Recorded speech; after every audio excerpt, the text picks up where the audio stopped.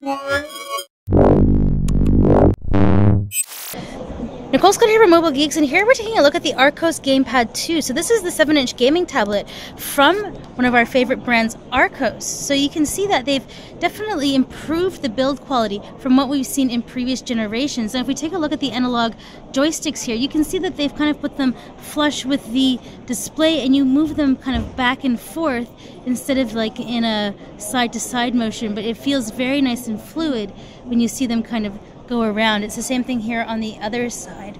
So you can see that they have the gaming controls up here at the top. They're nice and they're clear. And if we look at the overall thickness of the tablet, it has been reduced a lot from the original gamepad. So this is running a quad-core processor, the Rockchip 3188, which has the Mali 400 quad-core GPU. So that's the Mali 400 MP4 GPU. So let's just head back in here and we'll maybe fire at some guys and see. Oh wait, let's fire.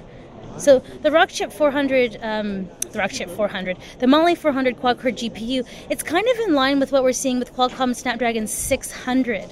So this is a very robust gaming system and gaming platform.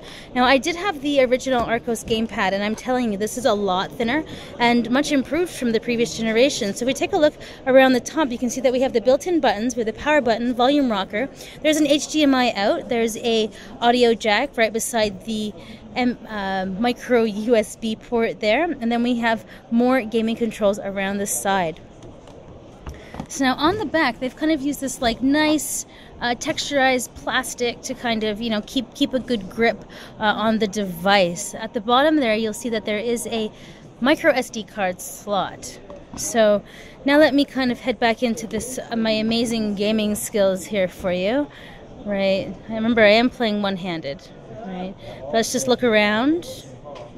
Now the Rockchip processor. It's not the quickest of the bunch, but I mean, it definitely will do the job. So I've been Nicole Scott for Mobile Geeks, taking a closer look at what Archos is doing with their new GamePad 2.